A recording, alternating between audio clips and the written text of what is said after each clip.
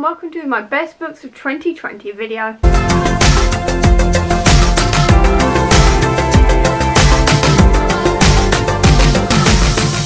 So yeah, I've come downstairs because the Christmas tree's up, so I thought why not do some videos in December around here. So let's get into the best books of 2020 because quite frankly, there's been quite a few of them that I just want to scream about. I'm going to get the most obvious out of the way and say Skullduggery Pleasant because obviously this is not the first time I've read these books, but it's still my favourite series of all time, and having read them now in this terrible year, it's been really nice to read these and just feel that comfort of childhood again, I've got to say, because obviously I know what's coming. I know there's quite a lot of like death, gore, destruction and all the rest of this in this series, but at the same time I really love all the banter in it, the lightheartedness. I'm loving finding all of the foreshadowy plot twisty bits the whole way through it this time round and stuff like this. It's just been a really good time reading these, and it's been the ultimate comfort read. That's why it's one of the best books of 2020 for me. Then onto the actual books I have only read for the first time this year. First one I'm going to mention is A Blade So Black by L.L. McKinney and its sequel A Dream So Dark. Now these ones are Alice in Wonderland retellings, but in this one Alice is kind of like Buffy in the sense that she is hunting down nightmares that are created in our world but sneak through from Wonderland, if I remember rightly. It's like these creatures that are our nightmares are created in Wonderland and get brought through, and Alice and a few other people have to try and take them down. And I love this series, quite frankly. I think it's brilliant. It's filled with so much badassery. I love the pop culture references because I am a absolute sucker for pop culture references. I love the storyline in this. The writing was so good that when Alice was in trouble with her mum, I felt like I was in trouble with my mum, which is weird because I definitely wasn't, and stuff like this. It was absolutely brilliant. I highly recommend it, and quite frankly, if it's good enough to make me an Alice in Wonderland hater love this book, it's for everyone. Quite frankly, it is amazing. I'm also going to say Gunslinger Girl by Lindsay Ely because this one also took me completely by surprise. I did not see this book coming. I bought this book when Westworld Series 2 was airing, and I was thinking, oh, dystopian, slightly futuristic, gunslinging, Wild West kind of thing. Kind of reminded me of Westworld, which is why I bought it, but I waited until Series 3 came out to actually read it, and I was slightly dreading reading this one because I'd completely forgotten what it was about. I was kind of regretting buying it, to be honest, because I was just like, what am I doing? Series 3 is not based in the Wild West. It's not set in Westworld whatsoever. It's out in the real world. What am I doing? But I ended up absolutely loving this book. I thought the plotline was brilliant. I loved all the characters, and it was just generally so good, and just it was so good. It completely took me by surprise. I had no idea I was going to love this book as much as I did. It was just fantastic, and I highly recommend it to anyone who's looking for a slightly Wild Westy type, dystopian type idea. It was just great, essentially. It was just great. I loved it. Also on the Westworld front, I've got to mention The Kingdom by Jess Rothenberg. I adored this book. I thought this book was absolutely fantastic because this one is very Westworldy in the sense that you're following a whole load of robots in a park kind of thing, and in this one they admittedly don't know they're real, but it's that kind of idea, only these robots are made up to be princesses, sort of like Disney princesses, and this book is all about what happens when someone is murdered in the park. So this book is kind of like How to Get Away with Murder in the sense that you are reading in the lead up to the murder and then what happens afterwards at the trial. And so you're seeing both of those points of view while also trying to figure out exactly what was going on, and it was brilliant. I'm not usually here for murder mysteries. I'm not usually here for books with love stories in them, and both of these worked so well for me. I loved the really creepy vibe the whole way through, and like how the main character Anna didn't really understand some of the more creepy elements of it. I really loved all the murder mystery of, oh, how did she kill him and why did she kill him and all the rest of it. I thought that was really interesting. The ending was really good and left it kind of open for a sequel, and I really hope there is because it was just so good. I loved the writing in this. I loved the characters. It was creepy. It was fast paced. It kept me on the edge of my seat. It was brilliant. So again, if you're a Westworld fan, pick this one up because it's rather good. I've then also got to mention The Invisible Life of Addie LaRue by V.E. Schwab because I would not be a V.E. Schwab fan unless I mentioned Addie. Now, this one blew me away again. But first of all, I just want to talk about the cover, and then also the end papers, and then also The dust jacket is it's all just gorgeous, first of all, along with the sprayed edges. I nearly forgot about the sprayed edges, but it's all gorgeous in the way it looks, but then the way it's written is also utterly beautiful. Like, I'm not usually here for like the flowery writing in books. I really don't like it usually. It usually annoys me. I get just bored of it, I get lost in it, and not in a good way, but this one completely and utterly sucked me in and just didn't let me go, essentially. Now obviously I am a bit biased because this is V.E. Schwab, but I was worried about this one going into it because I knew it was going to be heavy on the love story. I knew it was going to be contemporary and not very magical in the traditional sense of her usual fantasy, and I just thought I was possibly going to hate this one. And I absolutely loved it. Quite frankly, I thought this was brilliant. The characters as well, I've got to mention before I start rambling about how brilliant it was.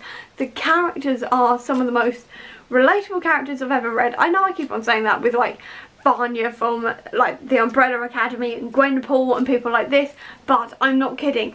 Addie and Henry were both so relatable to me. Like, it was like V.E. Schwab had gone into my head for several years and just written characters based on that. It was unbelievable in that sense, and I just loved it. I was completely swept up in the story. I didn't mind the love story of it in the end, and I just generally had an absolutely brilliant time reading this, and it hit me quite hard in the feelings because Addie and Henry's stories were beautiful.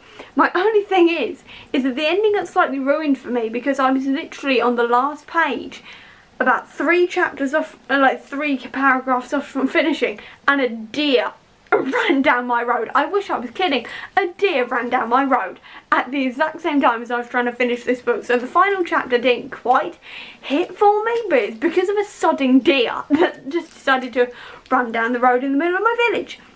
So that was fun, quite frankly, but I'm taking that as a sign. I don't know what it was a sign of, but I feel like it was very in keeping with this book. So again, I thought it was brilliant. The ending was slightly, probably could have given me a better impact if there wasn't a deer, but I know it would have hit me very hard in the feelings if I wasn't distracted like the rest of this book did. It was just fantastic and has to be one of the best books of the year. And then the final physical book I've got to mention is the Arushar series by Roshani Chokshi. Now this one again came out of nowhere for me because I'd read The Gilded Wolves last year and, to be honest, hadn't really enjoyed myself. I just thought it was a bit alright, essentially. It was probably down to the fact that I was interrupted every 5 minutes and both times I tried to read it, so I can't blame the book for it. But in saying that, I was still willing to give the sequel a go. I haven't read it yet, but I have bought it, and I did also decide to try out her middle grade, and this was amazing. Again, pop culture references were on point, the writing was on point. I learned so much about the Mahabharata while reading this that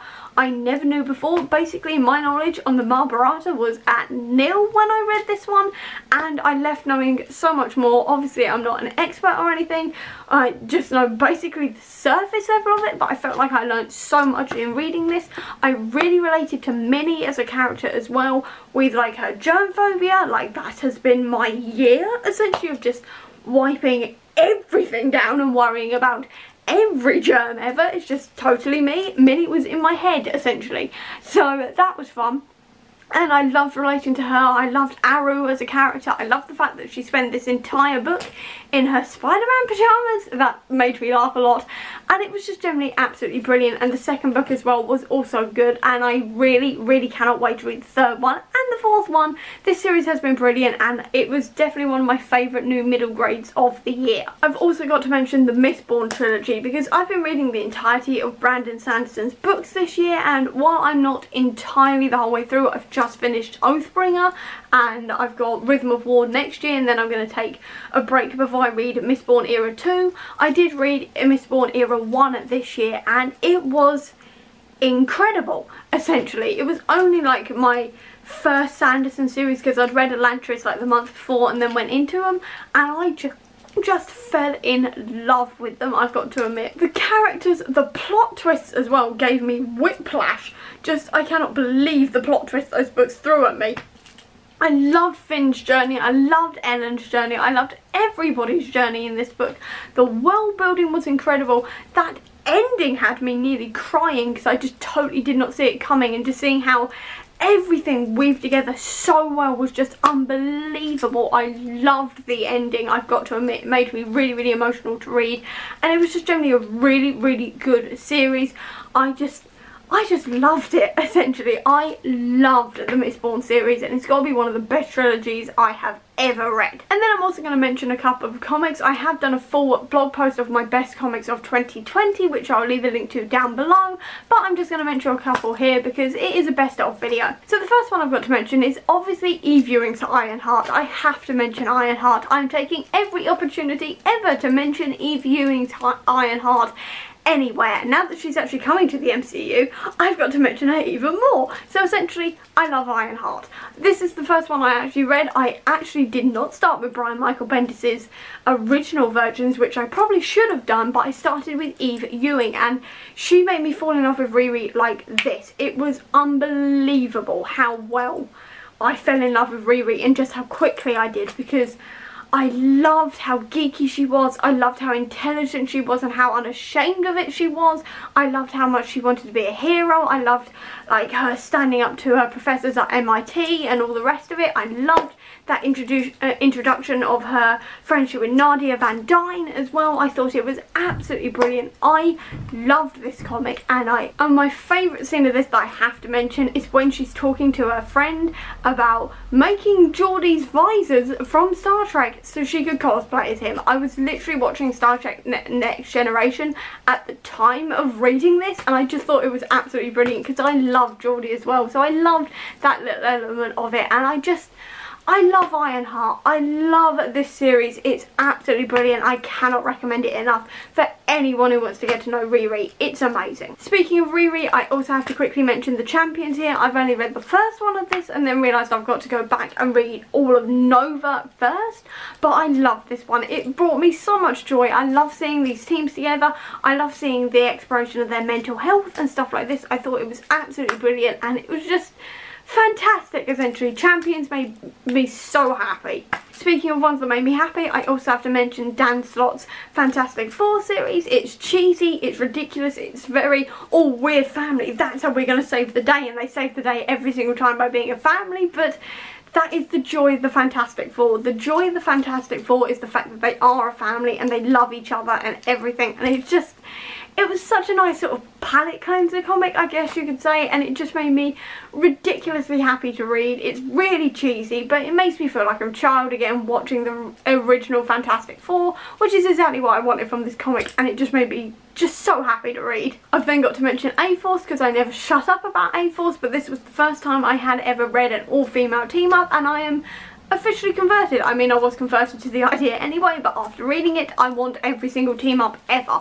and I just love it. It's just, G. Willow Wilson did such a good job with this as well. I'm just so sad it got cancelled because it did deserve it, and it's just generally a damn good comic about women being badasses together without needing no man to help them. And that is one of my favourite books of 2020. So I hope you enjoyed this video. If you did, please do give me a thumbs up. Comment down below with your favourite books of 2020. I'd love to know. I'll also leave a link down below to all my social media if you want to check it out, including to the Comic Book Sanctum, which is my website dedicated to Marvel Comics. And if you want to see any more of my videos, please click subscribe here, and over here will be the link to my previous video. But until next time, everyone, bye!